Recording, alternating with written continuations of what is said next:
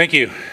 I'm going to now turn it over to Tim Osborn. He is NOAA's man here in Louisiana. He's with the Office of Coast Survey, and he's going to tell you about some of the, why all of this stuff fits together in a big way here in Louisiana, where heights, storms, navigation, all of these things come together. Tim. Thanks. Good morning. I'd like to I'd like to go ahead and also mention that Dave Zolkowski, back in the early 80s, was proclaimed the father of subsidence in terms of his height adjustments that he made back then when a colonel, New Orleans district, actually came up to him and said, "So you're the reason for subsidence in Louisiana."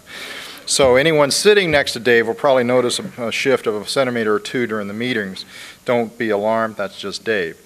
I'd like to also talk to you about, as Dave led into, is the fact that there's some real advantage and some pitfalls, but also there's the reality. The reality is very important because we live on a landscape that today is actually forcing us to really move to these new technologies, these new techniques, and importantly, these new partnerships. Some of the issues I want to point out before here is the fact that the landscape just not is the land that you're measuring, but its interaction with the landscape around it, and that's water. How many people in South Louisiana? How many people in South Louisiana?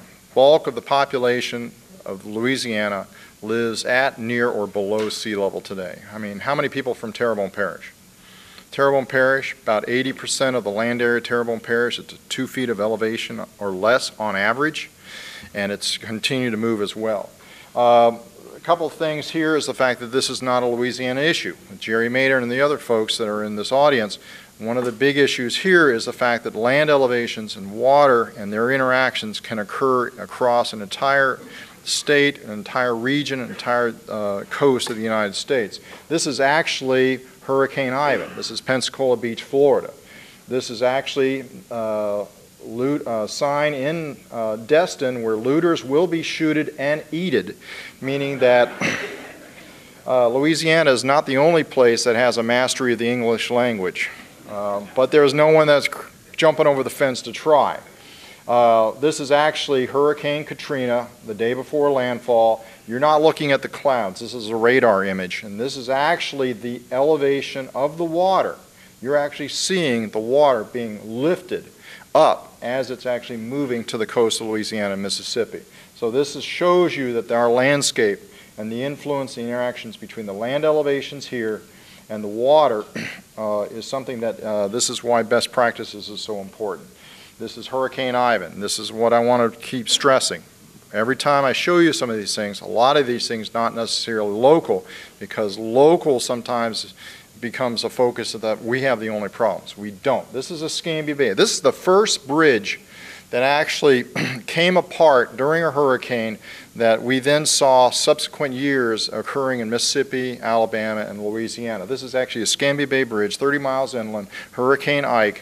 Storm surge transited through Pensacola Pass all the way through Pensacola Bay and then came up into Escambia well north and then actually took out this bridge and actually, sadly enough, killed the truck driver that was trapped out here.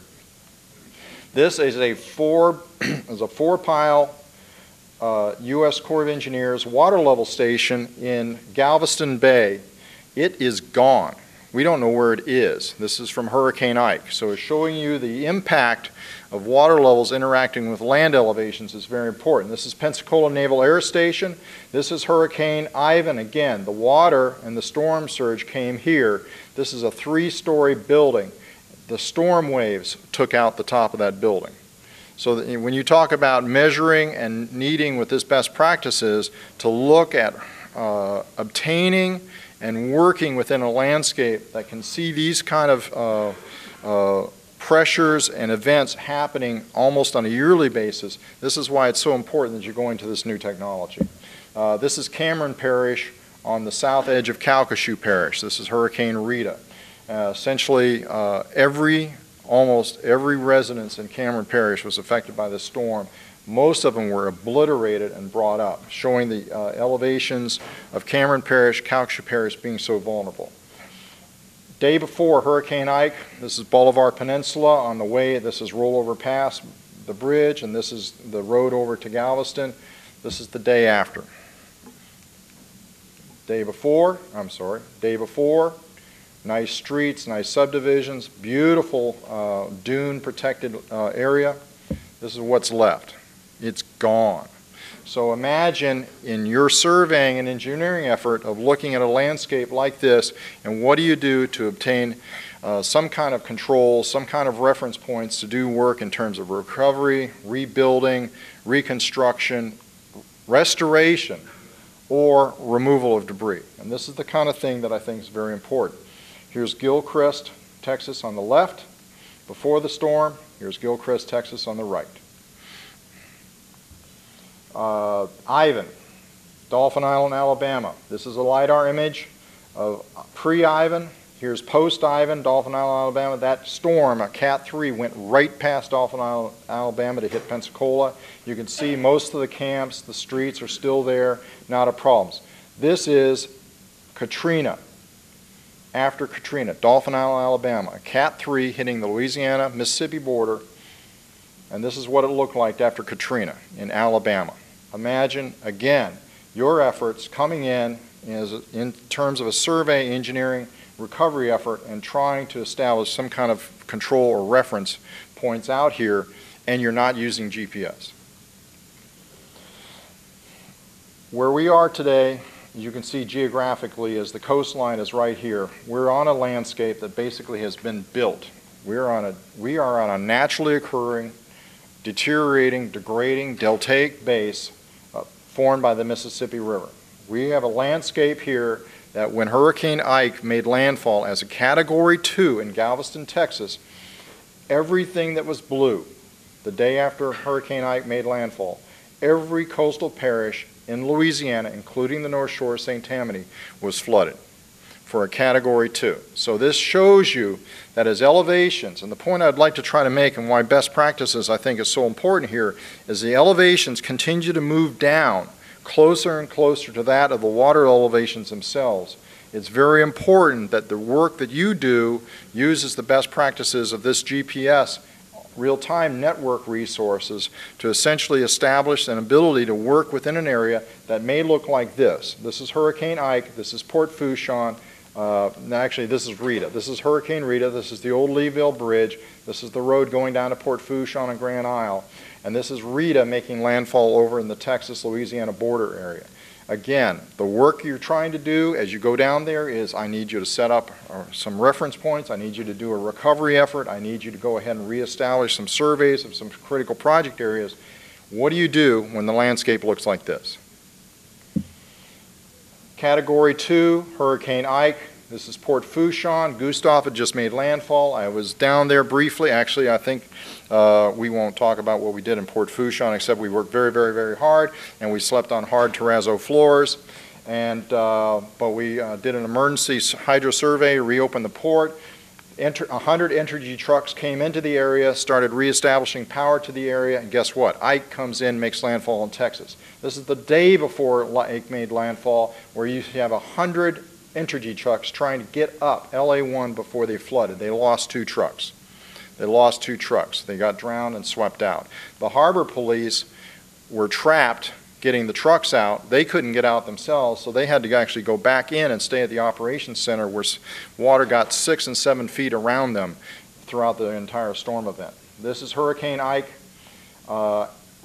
landfalling in Texas. This is Golden Meadow. This is the southern edge of the South Lafourche Levee District, and this is the Golden Meadow floodgate right here, and everything south is underwater for a Category 2 making landfall in Texas. Again, what are your efforts and how are your efforts going to be employed or based off of with this kind of landscape that's further and further to and below that of sea level? This is, and Rick Johnson did not set this benchmark, so don't blame John Chance. This is a benchmark in Fifi Island, just by Grand Isle. This is a benchmark in Bay Gardine in Plaquemines Parish. 4 feet of water, it's well maintained. The outboard motor almost hit the thing before they actually were able to locate it, but it's still there. This is actually something I'd like to credit to John Chance, and I'd like to also credit to many of you people of actually sharing their experiences of trying to maintain controls in a coastal landscape that's actually moving. Rick actually gave me these, Ricardo Johnson, John Chance Land Surveys, set a nice mark right here, Plaquemines, right, Rick? Yeah. Yep. Barrett, okay. Set a nice mark, did a great job, good environment, had it well flagged, easy to find. 2002. 8 years later, you can see what it looks like now, and even worse than today, where the mark is essentially now out in open water. It's been eroded around the base, and it makes it a very difficult time to really trust it unless you constantly keep out and keep re-observing. This is an example that we live with every day. This is South Lafourche Parish near Hackberry Bay. Same thing. The PVC pipe actually is still well intact, and the mark itself, except that you have to go out in a boat in about 4 feet of water to actually get to it. Here's another one under the graceful natural shade of an old dead oak over here in Plaquemines Parish as well.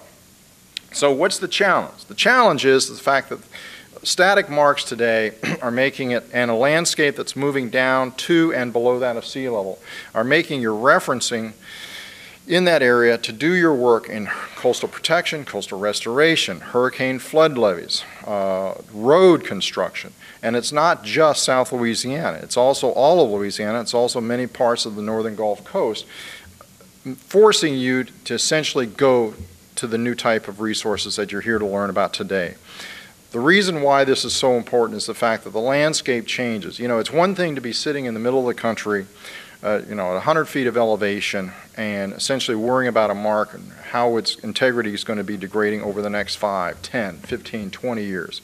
We don't have that luxury. We don't have that timeline. We could see an entire landscape change in a 24-hour hurricane event. We could see, while we didn't get hurricanes last year, many of the people you're sitting with today here saw the winter storm season last year being a very severe set of several months where we have 2, 3, 4 winter cold fronts every week. And it changed the landscape. It changed the landscape. Now you multiply that by 20 years, you put in every 36 months on average the fact that we get hit by a hurricane, and you can see the landscape then being changed dramatically. I wanted to really commend all of you for being partners that you are for NOAA. And every one of you in any way, in some way or fashion, sometime in the recent past has interacted with us. This is a very important set of sessions and meetings, and everyone that is here today from NOAA is an opportunity for you to learn more about how best to use this type of new technology and resource to help serve the state, help serve your purposes in your work that you're doing every day. Thank you.